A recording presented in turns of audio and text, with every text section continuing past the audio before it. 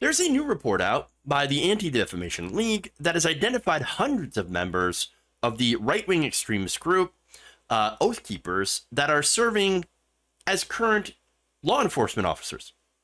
Now, this information comes from leaked membership lists that were obtained by the Anti-Defamation League Center on Extremism, which includes, as well as law enforcement, elected officials, and even members of the military.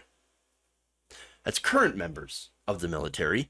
The Anti-Defamation League Center, this is according to the Associated Press here, on extremism had poured over more than 38,000 names on leaked Oath Keepers membership lists and had identified more than 370 people it believes currently work in law enforcement agencies, including as police chiefs and sheriffs, and more than 100 people who are currently members of the military.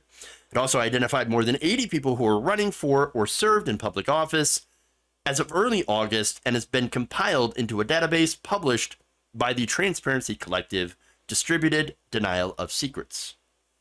Now, the Oath Keepers, of course, is a group that was founded in 2009 by Stuart Rhodes. By the way, is facing some rather serious charges related to January 6th, seditious conspiracy. Specifically, that organization is a loosely organized conspiracy theory-fueled group that recruits current and former military, police, and first responders. They promote the belief that the federal government is out to take citizens' civil liberties away and paints its followers as defenders against tyranny, which is interesting because I've never seen anyone from the Oath Keepers talk about how, in some respects, they're right. The federal government has taken some civil liberties away. For example, habeas corpus. You had other issues where, you know, the Obama administration, and then, of course, following that, the Trump administration had used the Espionage Act against whistleblowers and journalists. Julian Assange, it's a good example. Reality Winner, another good example. Edward Snowden, on and on. You can go on the list. Had the Oath Keepers ever spoke out, in favor of these journalists who are, again, First Amendment, right? Constitution? No, of course not. Of course not. At least I haven't seen it. Maybe I'm wrong. Maybe I'm wrong. Now, that said, look, the Oath Keepers are an extremist group. And they rose up about the time that a black man became president of the United States. So following Obama's inauguration, membership in many different extremist right-wing groups had increased. Not only that, but the number of extremist groups also increased because I think mainly it's because racists couldn't wrap their brains around the fact that people elected Obama. And I don't think it's because, oh, he's a little left-wing. No. Obama's healthcare plan is a Heritage Foundation plan put in place by Mitt Romney, but scaled up for the country. So, in fact, a lot of his positions are actually incredibly moderate to conservative. No, in reality, what fueled this, I think we know, it's racism. Pure and simple.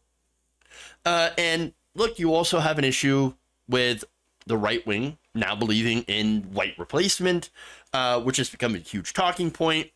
In fact, if you're not familiar, white replacement theory is the bonkers idea that Jews led by George Soros are intentionally shipping in immigrants to replace white people.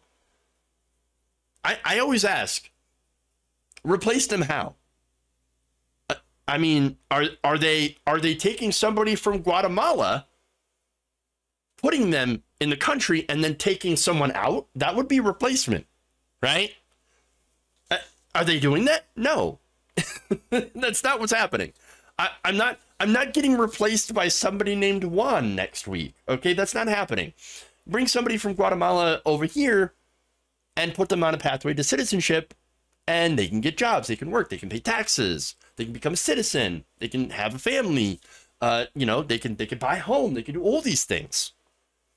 Generally, I think that's a good thing. But right-wingers say, nope, can't do that.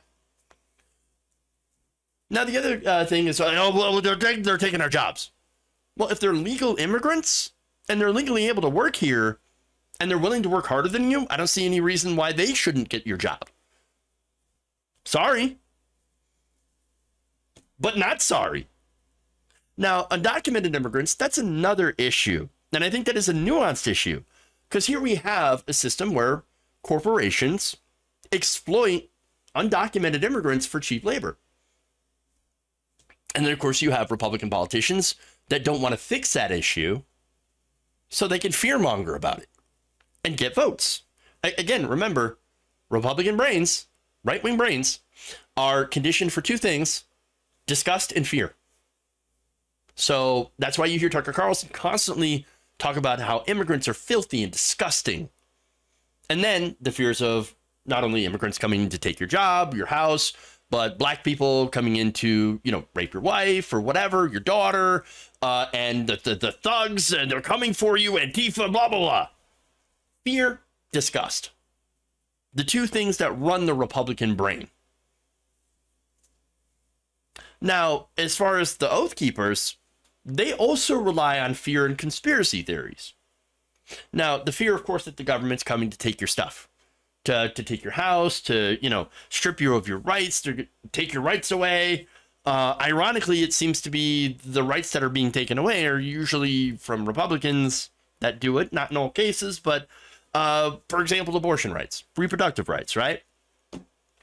Now, the reason for that, of course, is for power, generally. They figured out that you really can't sell the idea of giving all your money to the rich to the poor and the middle class. Generally, most poor and middle class people would be against all the money being funneled to the rich, going from you, a direct transfer of wealth from you through your taxes to subsidies for giant corporations. And so instead, they make things up. They talk about, you know, these culture war issues, et cetera, et cetera.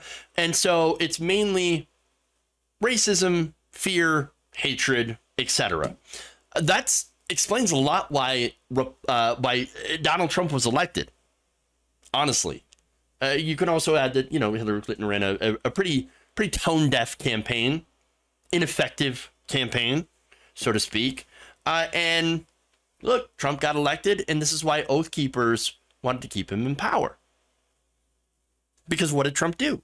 I mean, along with, of course, giving the rich a massive tax cut, he fought those culture wars. He spread that fear, that hatred. He demonstrated that he hated who they hated and went after them viciously.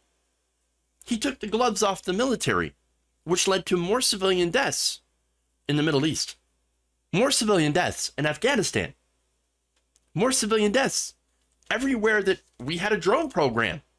And look, the Obama era drone program was terrible enough as it is. And of course, so was the Bush era drone program. But under Trump, the drone program got even more deadly, bombed even more innocent people, created even more terrorism, ironically.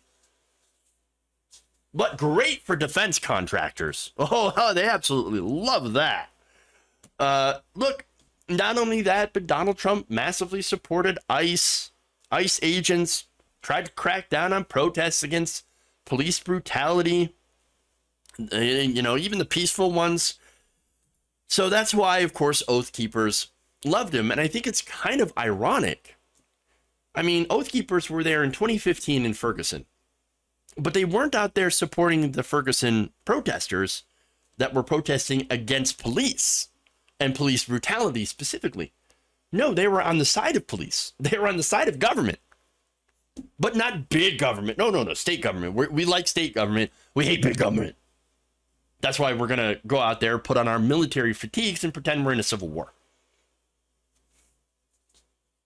Now, the report also notes that even for those who claim to have left the organization when it began to employ more aggressive tactics back in 2014, it is important to remember that the Oath Keepers have espoused extremism since their founding.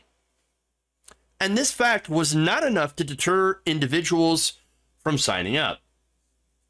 Now, specifically, these individuals who were like, oh, no, Oath Keepers, what are you talking about? You know, I don't really have anything to do with them. Now, I'm gonna show you their excuses here because the Associated Press reached out to some of them. In fact, some of these officials who said that they were briefly members years ago and were just no longer affiliated with the group. Others, of course, denied being dues-paying members at all.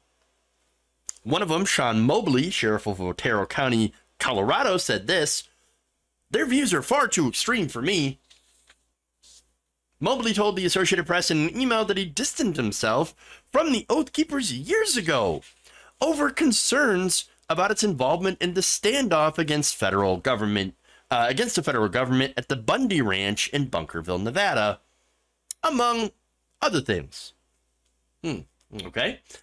South Dakota State Representative Phil Johnson, who won a June Republican primary in his bid for re-election, told the Associated Press that he had paid for a one-year membership back in 2014, but never received any of the Oath Keepers literature. Oh, you know, I never got the booklet.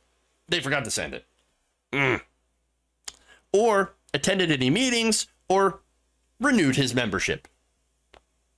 Jensen said he felt compelled to join because he believed in the oath that we took to support the U.S. Constitution and to defend it against enemies, foreign and domestic. He wouldn't say whether he now disavows the Oath Keepers, saying he doesn't have enough information about the group today. Really? Phil Jensen, do you live under a rock? Do you not read anything? Do you not see the news? Now, he said this, quote, back in 2014, they appeared to be a pretty solid conservative group. I can't speak to them now. 2014 was the same year they were shooting at federal agents with the Bundys. Really? And since then, by the way, they have made national headlines. As I mentioned, they were already at Ferguson. They also had threatened the Oregon State Capitol building and had offered to be a security detail to anti-gay Kentucky clerk Kim Davis, who refused to do her job and yet would also refuse to leave her job. Hey, if you're not going to do your job in the government, signing marriage licenses for gay people because it's legal, well, then you should not be in the job. You should leave. No. She refused to leave.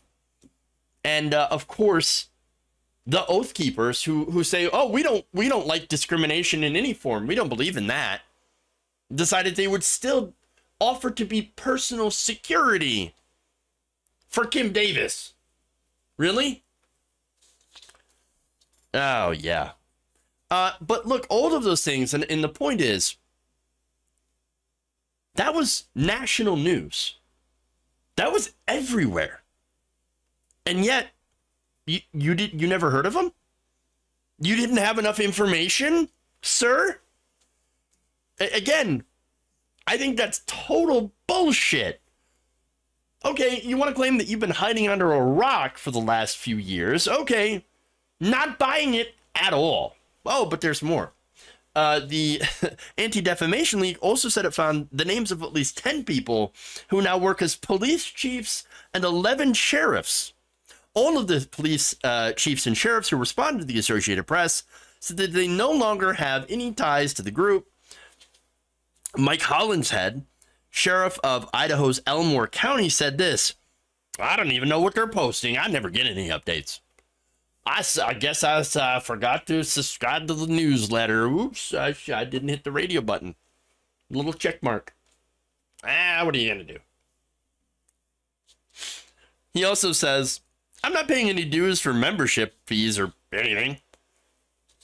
Now there's more. Hollinshead, a Republican, said he was campaigning for sheriff several years ago when voters asked him he was familiar with the Oath Keepers. He said he wanted to learn more about the group and recalls paying for access to content on the Oath Keepers website, but that was the extent of his involvement. Right. Sure. Benjamin Boak, police chief of Oskaloosa, Iowa, recalled getting emails from the group years ago and said that, oh, you know what? It was a friend. The friend must have signed me up. I don't remember signing up myself. You know, but I've never been a member. And I don't know anything about the group. Never heard of them. Who are they? Oath Keeper. Oath what? Who? Huh? You know, my best friend Bob, you know, he's always signing me up for weirdo malicious stuff. I mean, I can't help it. He just does that. Oh, Bob, what a card. Really? Total bullshit. Eric Williams, police chief in Idlewood, Texas, also said in an email that he hasn't been a member or had any interaction with the Oath Keepers in over 10 years. Again, that would make it 2012. He called the storming of the Capitol, quote, terrible in every way. I pray this country finds its way back to civility and peace and discourse with one another. Look, there's a good reason why I believe that a majority of these people are being, shall we say, less than honest. I think they do agree with the Oath Keepers. This is my personal opinion. It's conjecture. I think they do agree with them. But I also think that January 6th, yes, I agree. It was too far for a lot of them. Maybe they liked it personally in their minds, but then realized, oh, crap, I'm a law enforcement officer, and they were beating police officers. Oh, crap. Oh, no, that's not good. I can't openly be associated with that. Now, I'm going to give you a quote here. This is from Rachel Carroll Rivas, interim director, deputy director of research with the Southern Poverty Law Center's Intelligence Project. She talked to the Associated Press and said that many associated with the group were often those who wanted to be considered respectable in their communities. Now, respectable went right out the window after January 6th.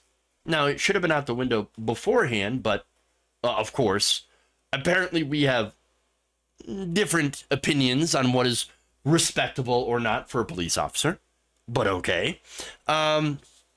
She said this: the image of being associated with January 6th was too much for many of those folks. But, you know, the dangerous conspiracy theories, those are fine. The anti-government, you know, violence and rhetoric, totally fine. But the insurrection that happened to be based off of those, not fine. Ah, right. Gotcha. But look, the overall point here that really is the most disturbing part of this entire thing is that here we have hundreds of police officers, military members, and politicians that are in these membership roles that have been named. Again, there's only 10 that they spoke to, okay, that would return their messages. What about the other, you know, several hundred that they have, including the politicians, right, that have run or currently serve in office, that are members of this group, of this, you know, this anti-government conspiracy, you know, movement, militia, basically. That is deeply, deeply disturbing to me, and it should be disturbing to everyone else too, who's watching.